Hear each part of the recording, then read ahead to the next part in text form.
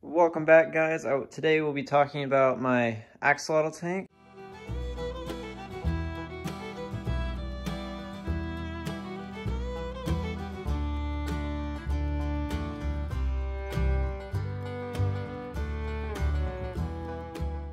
In this axolotl tank, it's a 20 long, and I have 2 juvenile axolotls in this tank. As you can see, here is a Ghost.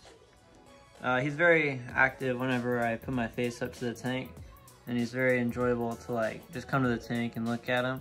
And then the other axolotl is back there.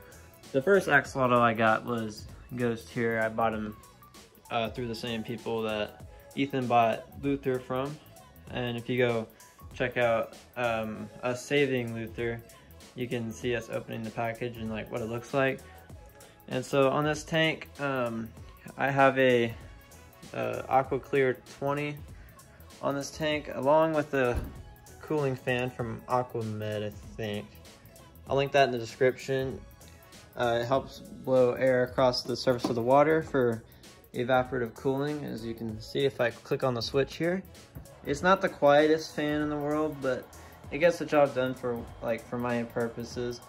But as you can see, it just blows air across the surface of the water. And go ahead and shut that off. And I have this hood on here just in case they don't jump out, but the light is not on all day because axolotls don't like a lot of light, so I just have it on for the video. And I have this huge hornwort plant that I need to take care of. It's growing out of control. This stuff grows fast. And then I just have this little hide with plants on it. As you can see, I think I scared him.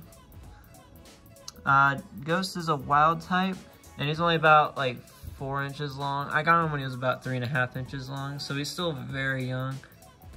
And Bruce back there is also a juvenile axolotl. He's a little bit bigger than Ghost. He's 4.5 inches, and he is a gold albino.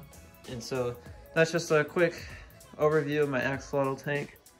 I'll probably be doing more videos on this. I plan on removing that sand in that corner, but I just have yet to do that. If you want more axolotls videos, just comment down below.